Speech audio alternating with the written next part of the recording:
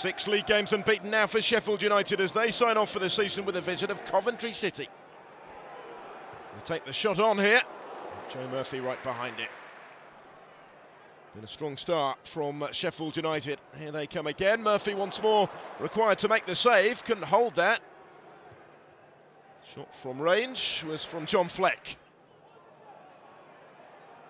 Here come Coventry. Fleck. As he pulled back there, it comes through anyway for Delfonso, who takes full advantage and gives Coventry the lead.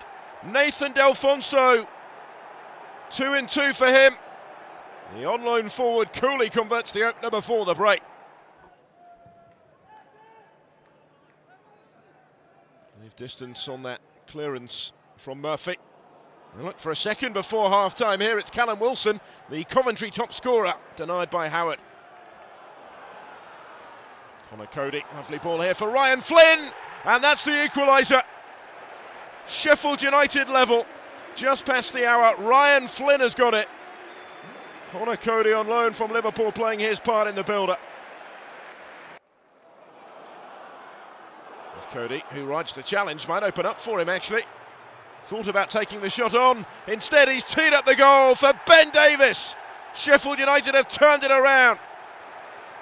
The Derby loanee with his third goal for the Blades. 2 in the space of 11 minutes in this second half. They're heading for 7 unbeaten in League One. Oh, a slip has led in Marshall. He's away from Brayford. Marshall just couldn't quite keep it down. Did have men in the middle calling for the cross. Nigel Cloughside end the season on a high. Full time at Bramall Lane. Sheffield United 2, Coventry City 1.